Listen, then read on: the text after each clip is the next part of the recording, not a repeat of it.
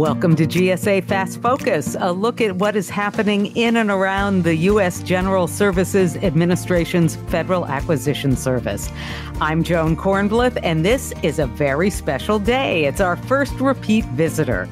Not a repeat program, mind you, but the first time we have welcomed a guest back to Fast Focus. My guest today is Crystal Philcox, Assistant Commissioner for Enterprise Strategy Management in GSA's Federal Acquisition Service. Crystal joins us to shine a light on the Federal Marketplace, or FMP initiative, GSA's plan to modernize and simplify the buying and selling experience for customers, suppliers, and of course, acquisition professionals all around the world. We'll also run down some of the webinars and CLP opportunities coming up in the next few weeks, and later put a few fascinating facts into Fast Focus. Welcome back to Fast Focus, a look at what is happening throughout GSA's Federal Acquisition Service. I'm Joan Kornblith, and please, if you have not done so yet, just click that button that says subscribe. That way you will never miss an episode of Fast Focus. And yes, we are available on all your favorite podcast sites, but subscribing does make it just so simple. No more hunting around for the latest episode. In just a couple of minutes, I will be talking with Crystal Philcox about, well, a whole lot of things. Crystal is GSA's Assistant Commissioner for Enterprise Strategy Management, which means she directs strategic business planning for FAS, and she also leads data governance. So she leads a lot of major initiatives for GSA, including category management and GSA's Federal Marketplace Strategy. GSA has just issued the FMP Strategy Summer 21 release, so this is an especially great time for us to be speaking with Crystal. But first, up next in the FAST monthly conference series, Security and Protection. That's right, coming up on Wednesday, July 21st, GSA Guard Services leaders will give you the scoop on security and protection acquisition planning. And then once you take that leap, contract administration and post-award considerations. Join GSA's acquisition experts as they explore how to find quick methods to meet on-site security operations requirements, approaches to procuring protective services such as security guards, alarm monitors, and dog handlers. Are you looking for scenario-based training highlighting the best practices and how to use tailored acquisition planning packages? They can give you the info. Plus, details of market research techniques and best practices for evaluating capabilities and managing performance, not to mention a section dedicated to emerging market trends and insights impacting specific categories. So register now. Well, not now. Wait until the podcast ends. Just jot down this info. The next installment of the GSA Fast Monthly Conference Series will teach you all about security and protection acquisitions, including physical security guard services. Sign up for this virtual event now. Visit gsa.gov/events to learn more. Scroll down to July 21st because that's when this takes place. Wednesday, July 21st from 1 p.m. to 4 p.m. Eastern Daylight. That is a long one. Bring a snack or maybe two, lunch even if you're farther west. This one starts at 10 a.m. Pacific Time, 11 Mountain, and noon Central.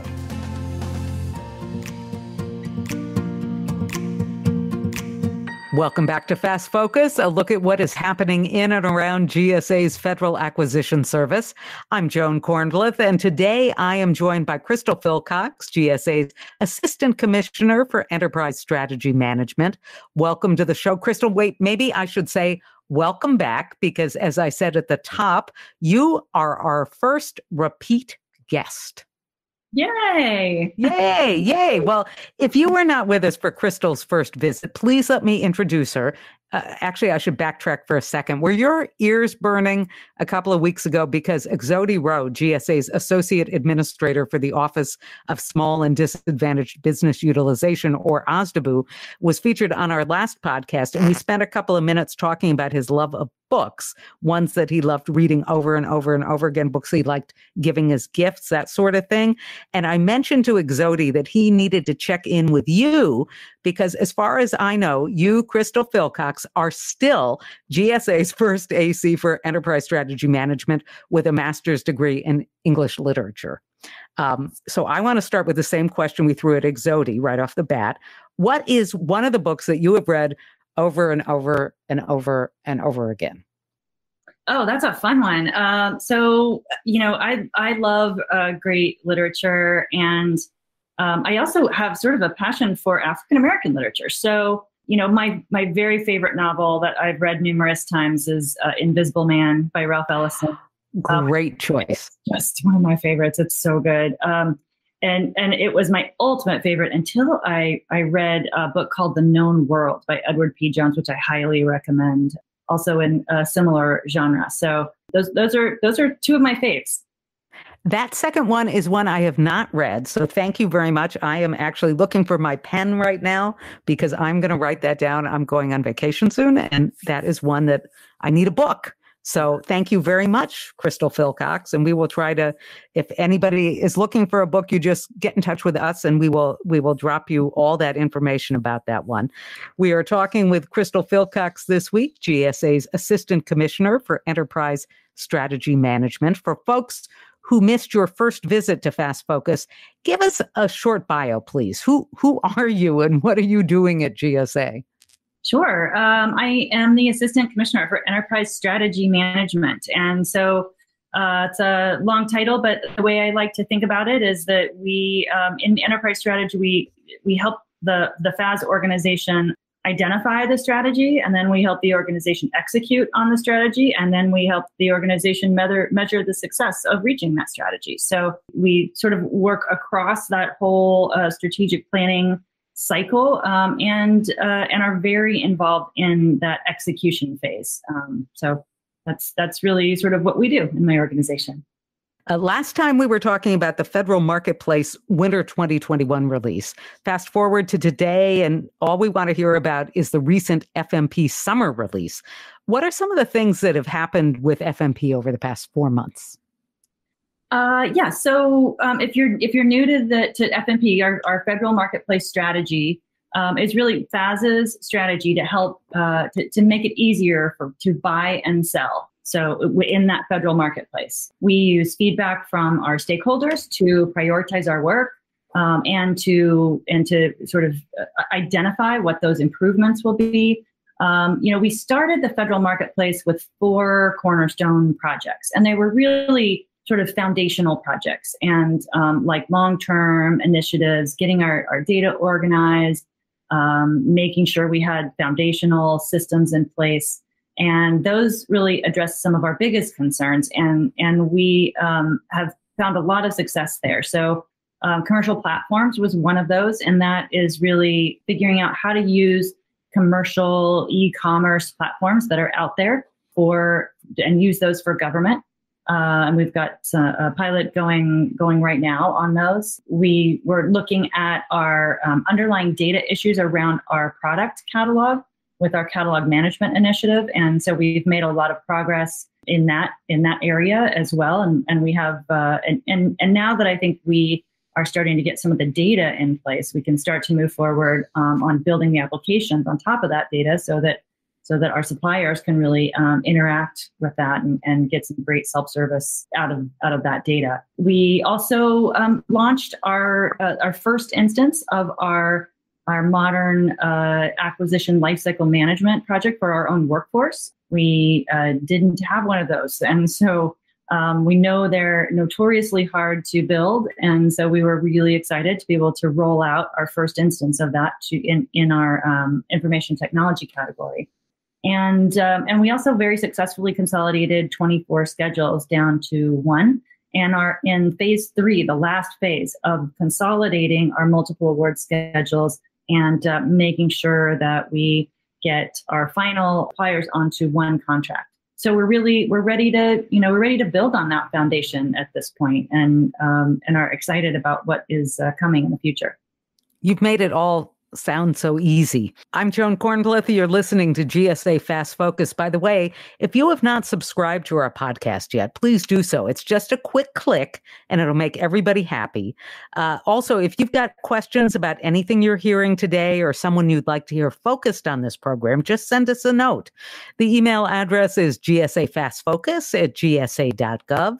That is gsafasfocus@gsa.gov. Today, we are talking with Crystal Philcox, GSA's Assistant Commissioner for the Office of Enterprise Strategy Management, and we are talking about GSA's Federal Marketplace Strategy, or FMP.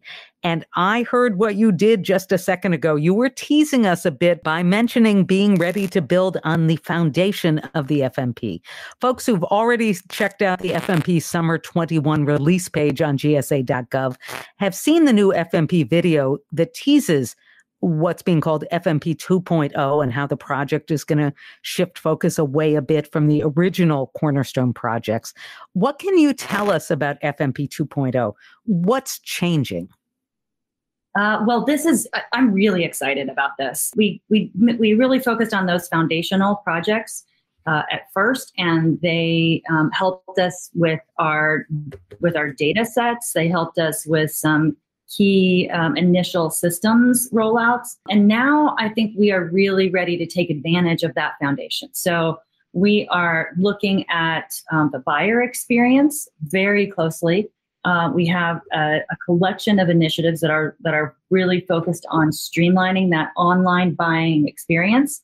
It helps with acquisition planning, with market research, that whole upfront piece of really putting together an acquisition and getting that ready to go out for solicitation. Lots of tools, all in one place, easy to use, intuitive. So I'm excited that that is coming out. And then that online experience also has things like, single sign-on, so that as we progress, we can use that single sign-on and flow that right into systems like GSA Advantage, which is our product buying platform, or GSA eBuy, which is our services solicitation platform. So it really, as we go forward, I can see us really having that whole experience come together in a single sign-on kind of an environment. We're also looking at some document management. We've got some initial acquisition planning packages. So for things like common buys that people buy a lot, we've got whole acquisition planning packages already pre-packaged for you. And if you have something that maybe people don't buy a lot, we'll have a much easier way to search for documents, statements of work, and market research types of documents that will help you build your acquisition package. So we do have a bit of an announcement coming about this online experience in the fall. So I'll put a teaser out for that, but we're testing it right now. We've got a group of testers from across government and are getting some really great feedback on it. So excited to roll that out this fall. And then on the other side, we're also very keenly focused on the supplier experience. So really helping suppliers determine, what's the best contracting option for me? How can I, and that whole upfront piece of, should I work with federal government? What contract should I try to get on? And then there's the back end piece as well. I hinted at that product data that we've pulled together, and now we have the opportunity to build applications on top of that help suppliers in a self-service way manage their own product catalogs. Really we have some interesting things coming. We're also looking at basically just overall reducing that burden for suppliers. One of the things we've done recently is we have a vendor product portal that is allowing manufacturers, original manufacturers, to submit all kinds of information about their products. And then we're standardizing that information across all of our resellers. So that you will know that if you are searching for a particular product, it's the same product that's being offered by all those resellers, and you can really compare price. So we're, in between that buyer experience and that supplier experience, then we also want to make sure that the platforms that we've got available are strong. So we're looking at a products marketplace and a services marketplace. So that product marketplace could be things like GSA Advantage, Global Supplier. We've got a number of ways to buy products. Let's consolidate that. Let's get that into a really strong self-service site where you can actually come search and buy products. And then on the services place, very similarly, how do we create a great services marketplace that helps buyers find the right service providers and all the data that they need around services, pricing, and make sure that services side is strong as well. So that's really what FMP 2.0 is about. It's really focusing on the buyer and supplier experience, as well as rich self-service marketplaces in between. All right, you heard it here first. FMP 2.0 is on the way, and at its heart, though, it's still the same. I mean, FMP is GSA's plan to modernize and simplify the buying and selling experience for everyone, customers, suppliers, and of course, acquisition professionals, no matter where they are around the world. So some things don't change. So let me think a little bit. GSA's federal marketplace strategy, it's been a thing since about 2018. It's morphing into version 2.0. Is there an end in sight, or do you see the FMP as something that will just keep changing as we improve the buying and selling experience for everyone? The federal marketplace strategy really, it starts with listening to our customers, our buyers, our suppliers, and observing how they're using our systems and how they're using our services and interacting with the contracts that we have available. And so we are using what we're learning to identify improvements and prioritize those improvements and to our experiences. And so we know that federal buyers out there have lots of choices, right? So we want to be their provider of choice. The FMP strategy is really our plan for continuous improvement. So, specific initiatives might change, projects under this FMP strategy might change, but our passion for delivering really great customer experience is here to stay, and we are committed to it, and our whole organization is focused on it. I'm Joan Kornblith. You are listening to FAS Focus from the U.S. General Services Administration. I'm talking with Crystal Philcox, the Assistant Commissioner for GSA's Office of Enterprise Strategy Management, about the Federal Marketplace Strategy, aka the FMP. But that's not all that Crystal works on. We've got a few more minutes. Tell me something else that's happening in your world. One of the things that we do in my organization is we're very focused on data and data governance, and not just my organization. There's a number of groups inside FAS that are really interested in the data that we have, how we can use that. There's so much potential to really create some data platforms where we are holding that data once and then using it many times. So we can use it for customers in our self-service applications. We can use it for our own data analysts to do analytics, and we're starting even into some AI and machine learning and natural language processing kind of activity around our data. And all of that is really in service of providing that acquisition data government-wide to the acquisition community, making their experience better and expanding their knowledge about how they can do their work and how they can improve the way they do their work. So, and this includes things like robust pricing tools and tools that can help you get through complicated FAR rules in a very easy way. Ways to get to best value and best-in-class solutions more quickly and understand the offerings under those best-in-class solutions. So lots of interesting ways that we're moving data around, playing with data, analyzing data, and then turning that around and making it accessible for folks who are using our products and services. The other thing I would say that is sort of out in the future a bit, but I do want to mention it because it's something I'm really excited about. GSA Advantage was revolutionary when that first launched in '95, and we're really taking a fresh look at our e-commerce strategy, and we're taking what we've learned from our commercial platforms for what works well for customers with Advantage, and we survey them all the time about what they like about that tool, and then we're really looking at what needs to evolve, right? So we've got GSA Advantage, we've got global supply, we've got a number of ways to buy products, and so how do we really improve that self-service product buying experience, and that product platform is something else that we're starting to dig into and going to be taking a look at over the next couple of years here.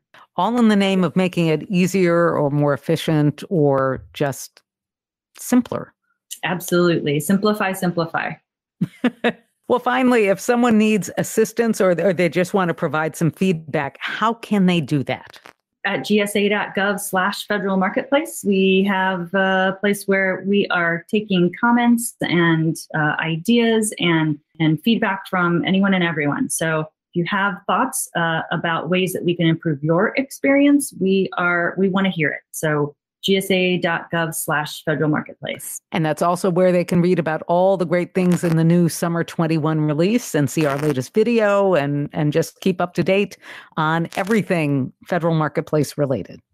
Absolutely. Well, we've been talking with Crystal Philcox, the Assistant Commissioner for GSA's Office of Enterprise Strategy Management. If you have any questions for Crystal or would like to learn more about anything that we've been talking about today, or just want to drop us a line, the address is GSA Fast Focus at gsa.gov. And please, I hope that you've clicked to subscribe to the podcast. You haven't? Well, do it now. We'll wait. Coming up, news of another great training opportunity and some fascinating fast facts. I'm Joan Kornblith, and you are listening to GSA Fast Focus.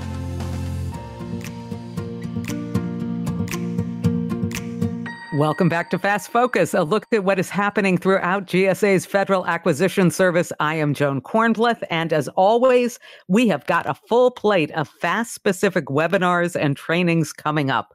I am joined now by our producer, Max Stempora, who is here with information about another training specifically for folks interested in what? This time, it's eBuy and how it works to drive pricing down. Right, eBuy, the powerful and intuitive acquisition tool already used by thousands of U.S. federal agencies and military services worldwide to achieve required competition, best pricing, and value. John, are you reading my lines again? I promise you I am not. Go ahead. Tell me more about this exciting training opportunity worth one CLP. All right, there's a webinar coming up on Wednesday, August 4th, devoted to eBuy and how it works to drive prices down. This powerful and intuitive acquisition tool saves time and money, all while keeping you FAR compliant. Sign up for this course and learn how to use this electronic request for quote tool. This is a 1 CLP credit course. There is one disclaimer though, this session is not open to vendors. So visit gsa.gov/events to sign up and learn more about GSA eBuy and how it works to drive pricing down, taking place from 10 to 11 a.m. Eastern Daylight Time on Wednesday, August 4th. And I will take it from here. Again, this hour-long webinar has a 10 a.m. Eastern start time on Wednesday, August 4th. That is 9 a.m. Central, 8 a.m. Mountain, and bright and early 7 a.m. start if you are working in the Pacific time zone. Now, if you have decided to decamp to Hawaii, you are going to start class at 4 a.m. Just remember to visit the gsa.gov events page at www.gsa.gov/events to learn more. I'm Joan Kornblith. Coming up on Fast Focus, a few fascinating fast facts.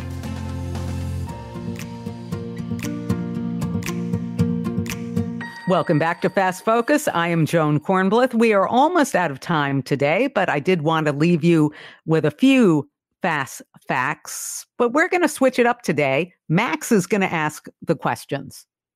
Joan, this is so exciting. I've been wanting to turn the tables just to see how up to date on fast facts you are since we started. This week, we are going to revisit some facts around GSA's COVID-19 response. Are you ready? No, because I think there are actually rules against this. Well, I think I'll that there tell are you what. rules that I'm supposed to be asking the questions, always. No, but- I think this is fair. All right. All right, so here we go. Now, keep in mind that these numbers are from the start of the pandemic through July 7th. Now, the last time we discussed these was all the way back in February when we talked with Jeff Lau. So if you can reach deep and try and remember that conversation, you might just have a leg up on me. Okay. So the first one is protective gloves. Do you want to guess on how many individual protective gloves GSA has procured since the start of the pandemic? Yes. See, it's not so easy. A lot of gloves. I remember the last time we talked to Jeff, it was like 70 million or something gloves. So that was a while ago. That was like February, March, April, May, June. 6 months ago? Yeah. 5 months ago? Well, I've got my thinking cap on, and I know that how many gloves I go through. I'm going to say it's under 100 million. That's pretty close. It's pretty close. It's pretty close. I'm going to say like 98 million. Oh, Joan, you are almost spot on. 97.9 million individual gloves. So very close. So to put that into some perspective, the population of Colorado, so where I live, is around 5.8 million people. Each person would get roughly 17 gloves. So that's not a bad amount. That's an odd number of gloves, though. It is. So I guess you'd have to be careful how you use them. Now, the next up is disinfectant and cleaning solutions. So we measure this in gallons. How many gallons of disinfectant and cleaning solutions do you think we've procured? Because, I was going to guess 945,000 gallons. I think that's cheating. I think somewhere on your screen you have another document open now. So it's 945,373 gallons. I was wrong. You were close. But I was still wrong. And You're still wrong. How I don't like to be wrong. That's true. Now, I chose this one because the Olympics are coming up. And to give you a scale of how much disinfectant and cleaning solutions, to give you some scale on how much disinfectant and cleaning solutions that is, an Olympic-sized swimming pool contains just over 600,000 gallons. So we've procured enough to fill up one pool completely, plus about half of another. But I don't think you're going to want to go swimming in it or be standing anywhere near that. Can you imagine what that smells like? No. And I can't imagine what it would feel like to dive into it either. That is a lot of disinfectant. Yes, it is. Now, I've got one more fact for you, one last one. Hand sanitizer. Now, do you want to take a guess on how many gallons of hand sanitizer FAS has procured? I'll give you a hint. Okay. It's more than one, less than 1 million. Oh, okay. So it's probably more than 500,000. That's good. Yep. All right. I'm going to do the dummy guess and say 750,000. Close, right? You split the difference. So it's 651,958 gallons of hand sanitizer. Whoa. Yeah, absolutely. So now I love this comparison. I'm a big space nerd. So if you were to fill soda cans with all of that hand sanitizer, it would reach all the way to the International Space Station and back to the ground with cans to spare. Now, keep in mind, Joan, the ISS orbits at around 250 miles above the surface. So that would be a truly impressive column of hand sanitizer filled soda cans, even though I'm not sure where you would get such a thing. Now, so those are all the fascinating facts I have for you today. I'm going to pass it back to you, Joan, to close this out. But before I do, just want to say thanks for letting me stump you for a change. Well, you're welcome, but I still think that there is a rule somewhere. We're going to have to get out the official rule book. I think there is a rule somewhere that states that I have to ask all the questions. There just is. But thank you, Max. Thank you, Max. Perhaps towards the end of the year, I will let you ask the questions again.